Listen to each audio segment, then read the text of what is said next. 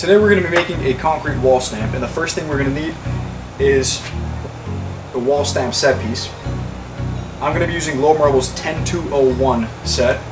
We're also going to need some wall stamp mix. This is made specifically for this purpose. We're also going to need some water-based concrete stains. I'm going to be using Beech Nut Walnut Espresso. Then we're going to need some SCR, which is a concrete degreaser. I'm going to use it to clean off the concrete. Also, we'll need some sealer. I'm going to be using a water-based acrylic sealer. We'll need some snap mold release.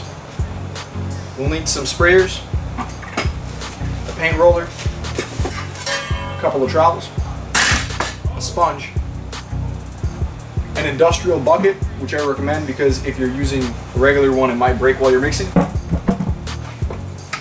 a handheld mixer. All the materials are found at globmarble.com, and the links are in the description. First thing we need to do is make a scratch coat so that our concrete doesn't peel off the wall when we put it on.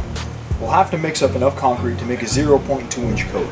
The formula to find your total weight of material is length times width times height times 0.05777 for imperial measurements, or 0.0262 for metric measurements.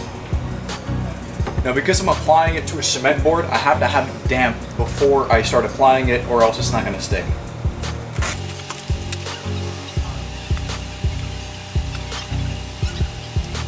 Trowel on your thin coat with a heavy hand, and don't be afraid to go too heavy on it.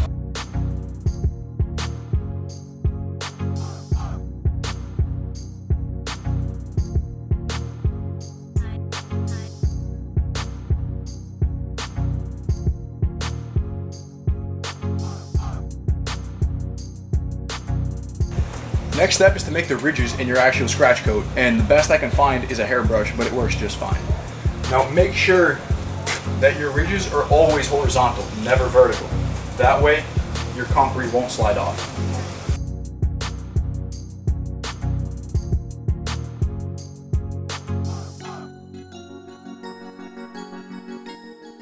In some places like this, a lot of the concrete sticks out, and all you could do is trowel it down and go over it again to create a more level surface. So my scratch coat is cured, and now it's time to mix the actual face coat.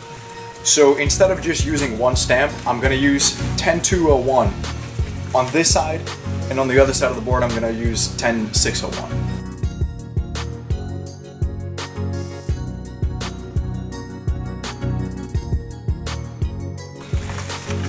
And again, we have to dampen our concrete with water, or else it's not going to stick.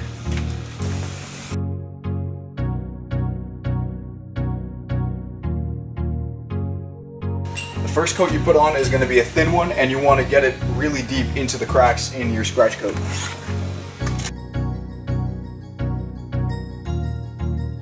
That's good.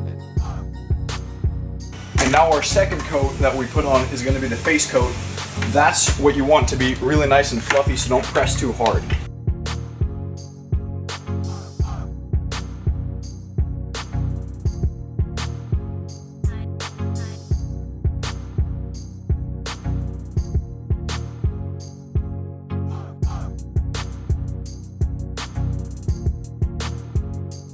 Now before we stamp anything on here, we need to cover both our wall and our molds with the stamp release we talked about.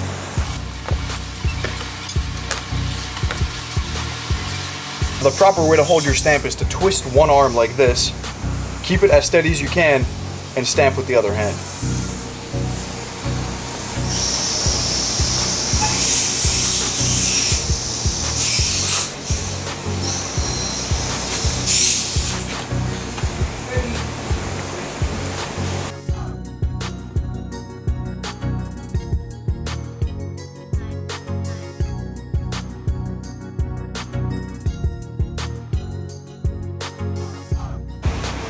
Now if we get any errors like this, we can easily fix it up with a touch-up tool. Take it,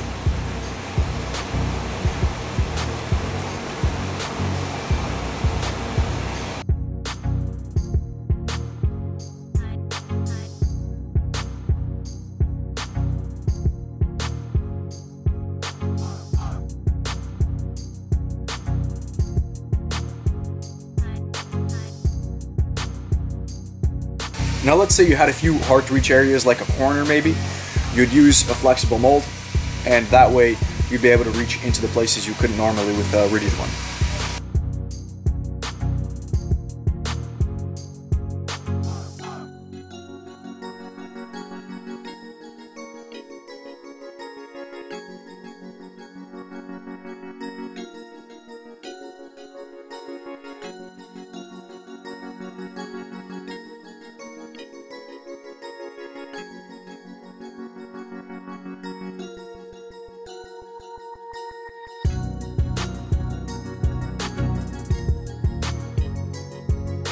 We also have these small texture pads for places like this.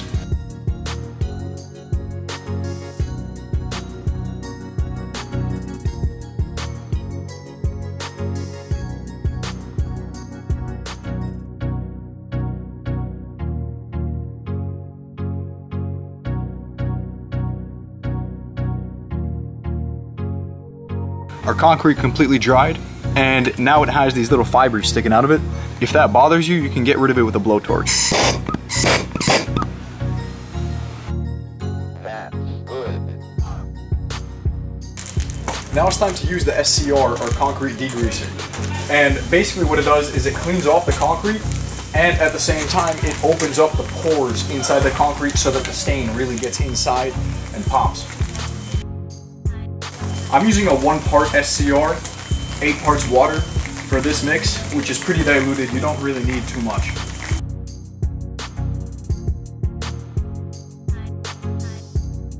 And now before the SCR dries, we have to wash it off with water.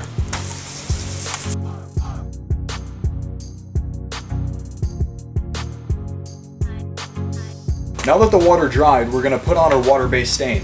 First, we're only going to put the primary color, so we're going to color the entire board with it.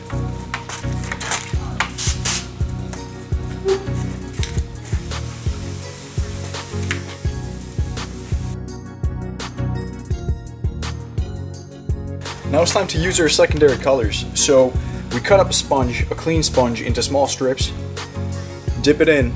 You don't want it too soaked because you don't want it to drip. And color whatever you need to.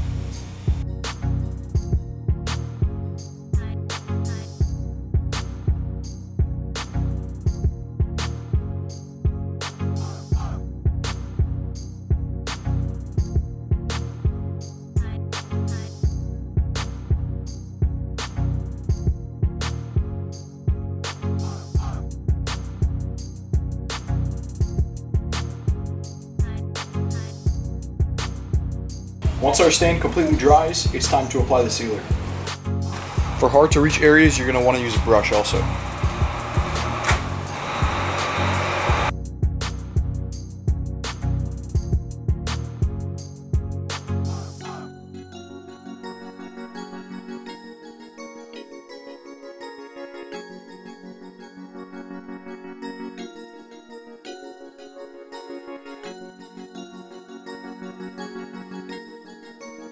Once your sealer is completely dry to the touch, you can apply your second layer, and you could also use a pump sprayer to put your sealer on, which usually works out a lot faster, so it's more convenient for large areas.